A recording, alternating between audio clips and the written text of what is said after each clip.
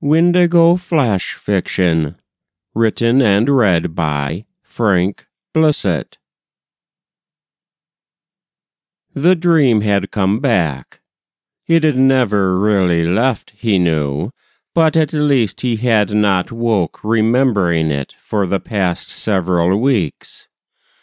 The giant, the man-eater, had stepped across the big waters, from his cursed island to the shore in one stride, and had grinned at him a toothy, fetid grin.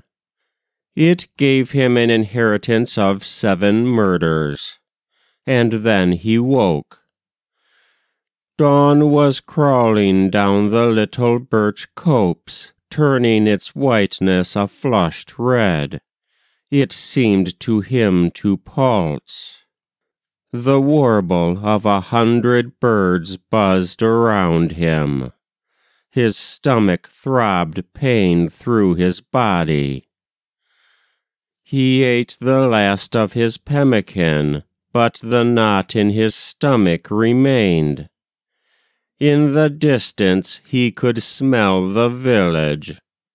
4 more and he would become the giant. 4 more and the dreams would leave. That was Windigo Flash Fiction, written and read by Frank Blissett.